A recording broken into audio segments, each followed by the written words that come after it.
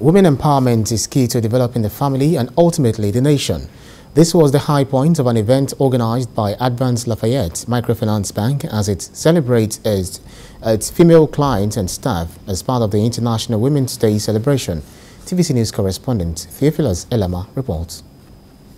As the world celebrates International Women's Day, it provides a platform to remind our society about issues affecting women while encouraging them to continuously challenge the status quo and break the bias daily.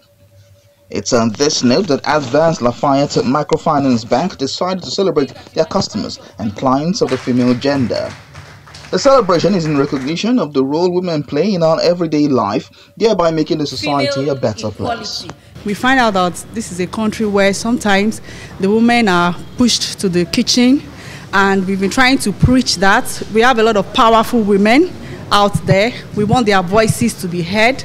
We want women to take their positions in the society. We want women to continue to be relevant in our society. We are very careful in the number of women as part of staff. We have powerful women, especially in Nigeria. I'm very impressed about the power of women here.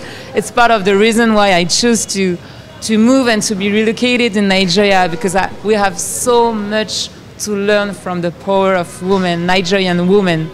ADVANS Nigeria believes that women are critical to its success and they need to provide products that are tailored towards them. One of the reasons why we are doing this is to promote the voice of a woman and help women to take their position in the society in general. If you look at our management team, you look at our staff, we have a certain percentage of females who are empowered to take on positions. So in ADVANS Nigeria, we'll give opportunities to women to lead not just departments, but to be at the helms of affairs, taking decisions. So it's a key topic for us, and we are one institution that is promoting gender equality. Presently, we have over 40% of our staff as females. So it's a way to encourage our women to be very, very represented in the society and the bank as large. The company not only celebrated the International Women's Day in Lagos, but also celebrated their offices in Ibadan and Ilorin. Theophilus Elama, TVC News, Lagos.